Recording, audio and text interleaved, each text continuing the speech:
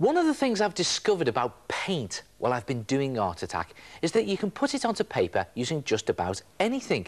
And one of the simplest of all is cardboard. If you just cut out a piece of cardboard, you can just use it to slop paint on, like that. And you can move it around into shapes like that. And you can use it to do straight lines on the edge, like that. And you can even create different effects. Watch this twist effect. There we go. Place it there and give it a spin one way and the other way. And there you get a sort of crazy twist. And if you cut it into various shapes, you can even create patterns. Watch this. There we go. And it's great fun to do. And believe it or not, as well as cardboard, I've also used all of these things to paint with. They all create different effects, and they're all brilliant fun to do.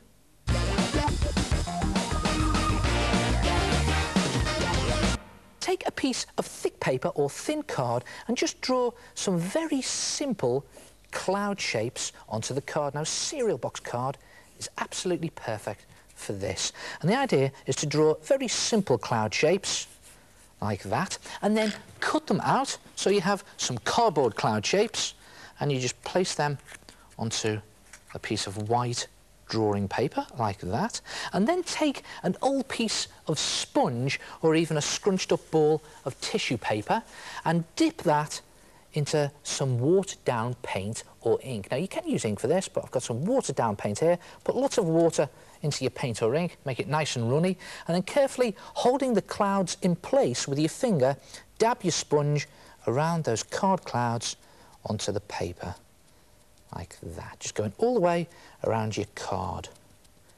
And you can use nice bright blues for this, nice bright sky blues, or you could even use pinks or reds or oranges or even purples, any of those colours that you get in the sky at the end of the day.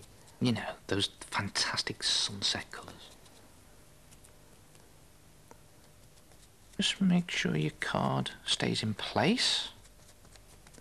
And when you've gone around all your card clouds, just very carefully remove the card from the paper. 1, 2 there. You can do as many as you like, and another one there. And there you have a cloudy sky effect. And here's a good idea. If you just get your finger and just smudge some of these clouds around the edges to create a nice fluffy cloud effect like that. And do the same on all of the clouds. And then leave them to dry.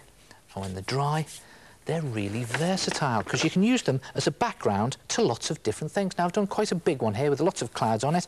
And look what I've done here. I've drawn a skyline onto a little piece of card and I've cut it out and folded it, and you get this fantastic 3D effect along the edges. And look at that. Look at that cloudy sky there. That works brilliantly, doesn't it? Or what about this? You can use these cloudy skies for cartoons, and they look really good because of that bright blue, and there's a cartoon aeroplane. Or you could even do your cloudy sky at night or just as the sun is going down. Look at those rich reds and oranges.